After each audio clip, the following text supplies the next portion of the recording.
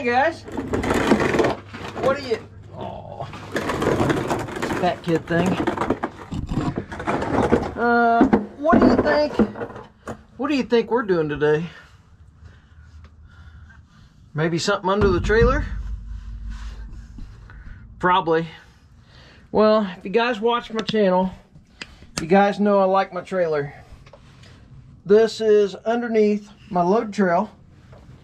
It is a 8K axle deck over trailer. It's 17 foot with a what is it, with a 5-foot dove. It's 22 foot. I wish it was 24 foot, but there wasn't any to be had when I went to buy the trailer. There was, but they already sold it.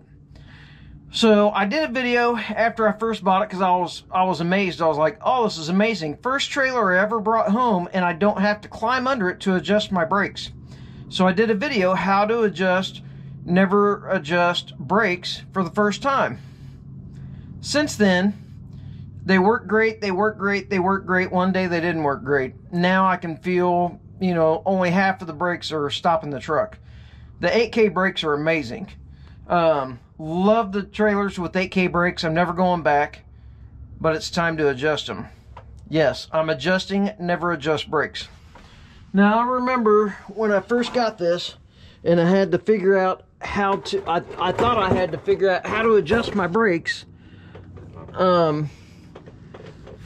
You can, it's very difficult to see, but there's rubber plugs right there, and if I remember right, I got in there and I could actually adjust them. It was very, very difficult, but I could get in there and adjust them.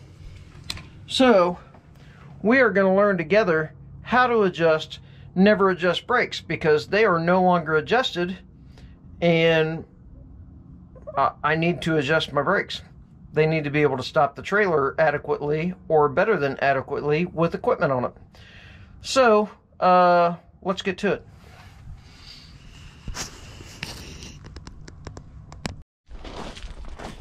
Alright, I haven't checked it yet. Let's see. You guys hang out there. All I did was put the jack under it. We just got back from trying to adjust them. That doesn't look good. That one's spinning pretty easy. Those are not adjusted. That is not a properly adjusted trailer brake. Alright. I'm going to pull the wheels off anyway so I can do a rotation, because this one's chopped up pretty good. I'll show you guys. This one's chopped up pretty good. Not quite sure what's going on. There's no play in my wheel. The back one's fine. I'm guessing both of the fronts are like this. They've been on here for a while.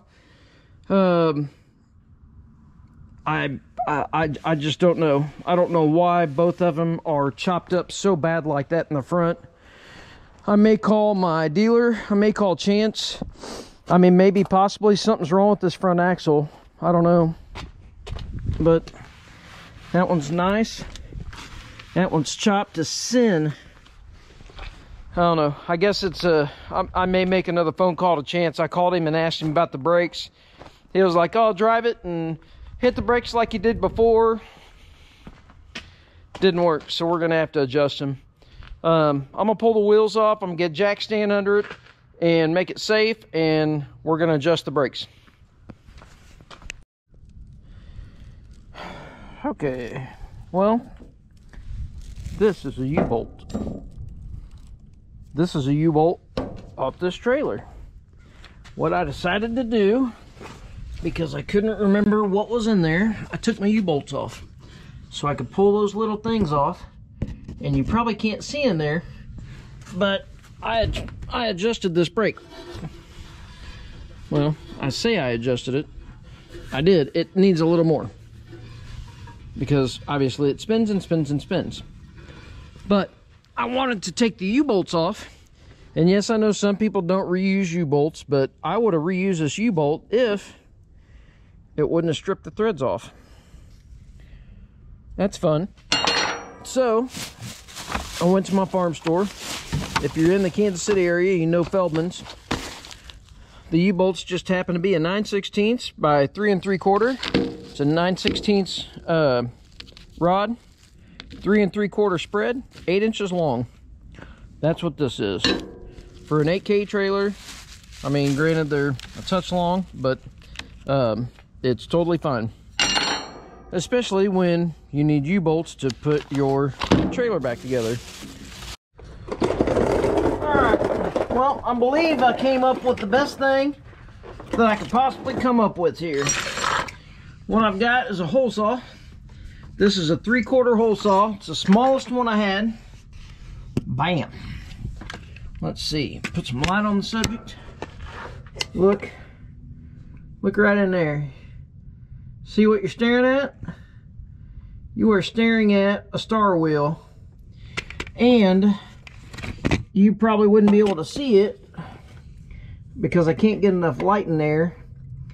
But you can get to the little tab in there. I mean, I can get my finger. I got some pretty fat fingers. I can get my finger in there and I can roll that star wheel. So what I'm going to do is I'm going to get on an e-store. I'm going to order some 3/4 inch rubber grommets.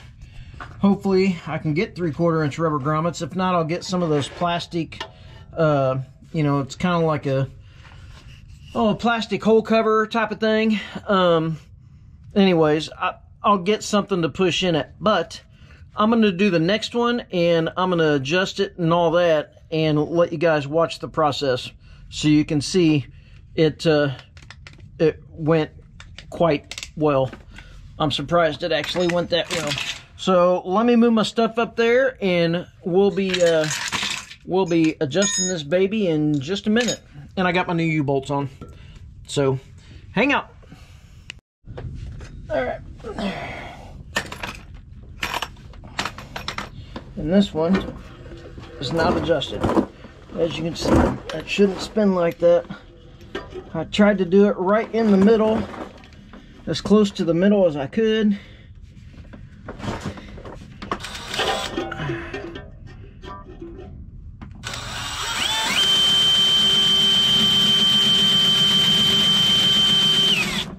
They need to make parking brakes on creepers.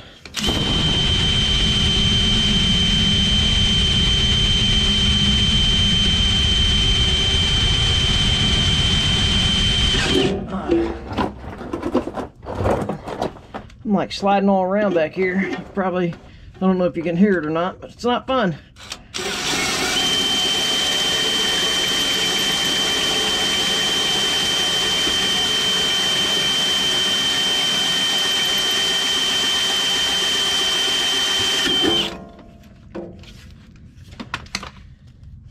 Slug, hot, smoking in my hands.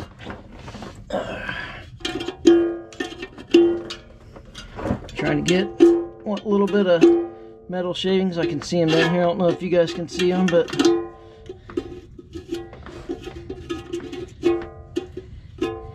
that hole saw actually cut pretty nice. I think just because it's brand new. Never used it. It's so small. Trying to deburr. All right, let's see.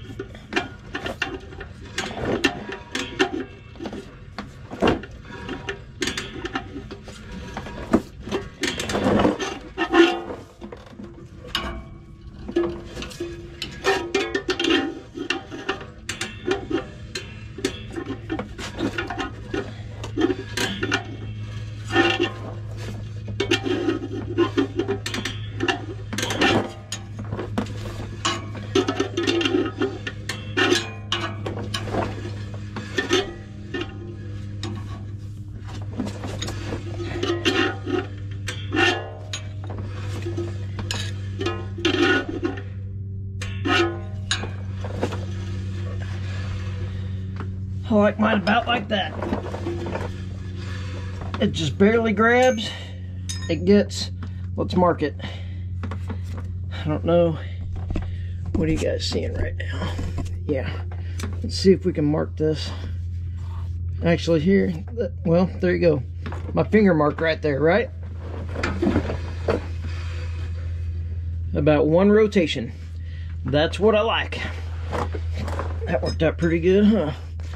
Okay, well, I think I'm gonna do that on the other side. So, I guess you guys hang out. I'm gonna go ahead and get this other side drilled and adjusted, and then we'll go on a test drive. What do you think? All right, give me just 1 minute. Now, if you guys know a different way to do these, I tried driving this truck multiple times, turn my brake controller all the way up, all the way down, going in reverse, going forward, hitting it with the hand thing multiple times. I could get 1 brake over on this other side to go. That's it. 1 brake adjusted out of all the other, out of all 4 of them, 1 brake adjusted. So if you guys know the proper way to do this, I guess let me know, and I'll make another video and I'll tell people how you're supposed to do it. But this is how I'm doing it. And like I said, with this little bit bigger axle tube here, you know, the axle tubes on 8Ks are a little bit bigger than 7Ks. But then I've got a pretty good sized leaf pack here for the 8Ks over the 7Ks. And I mean, I think this may actually be a heavy duty 8K spring pack, because it seems like this is like at least a 10K spring pack. But you know, you get all that height there, so now this plate is going to be where your adjuster is. So that being said, that's the whole reason I'm trying to do this. I want to be able to adjust my brakes. I don't care if they were, you know, I know they're never adjust, and if they worked, I wouldn't have to do this. But this is going to be a good option. I hope I can get some 3/4 inch grommets. You would think that I could, but see, I'll be able to fish that in between the plate, because there is a little bit of space in between here. Not much, but I should be able to fish a O-ring up, or a grommet up in there and push a grommet into it. But man, there's some tight tolerances right here. There's not a lot of room. Not a lot of room at all. Anyways, but we'll be back in just a second and we'll go on a test drive. Alright, well, here we go on a test drive. We're gonna see what this does. I mean, it already feels better. It won't hold me.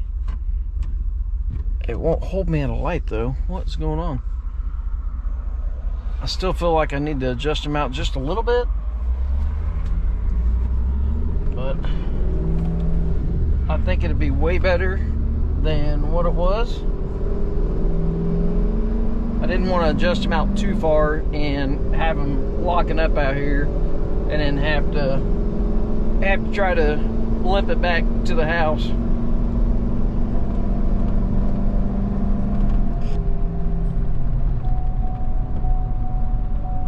Oh yeah, that feels good. No tires locking up. They can be adjusted up probably 2 more clicks or so. But I definitely like the little modification. The hole's big enough now, and it's in a good enough spot that I can get my brake adjustment tool in there. I just use an old school drum brake adjustment tool. I mean, that's what trailer brakes are, drum brakes. But I was in the day when brand new vehicles had drum brakes on them. Anyways, I would definitely say it's. Oh, did it lock up? I even locked one up.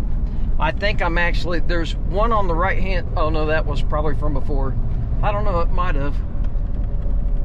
Nope, I can get one to lock up. So one's a little tight. I think it's the front passenger side. It was a little snugger than the others. But I blew all the brakes out, everything else. I got all the metal shavings out, all the little discs where I cut the hole in it. They're all pulled out, so I'd say we're good to go. Like, I might just run back to the house.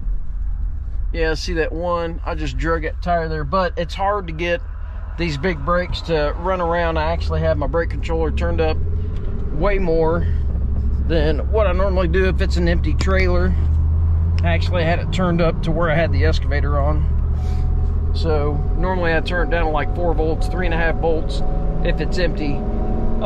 Anyways, I hope you got something out of the video. I don't know if it's the right way to do it, but that's the way I'm gonna do it. I definitely don't see a problem with it. That way I can adjust the dang brakes.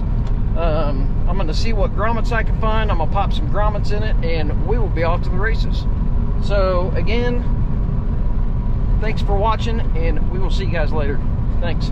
Bye.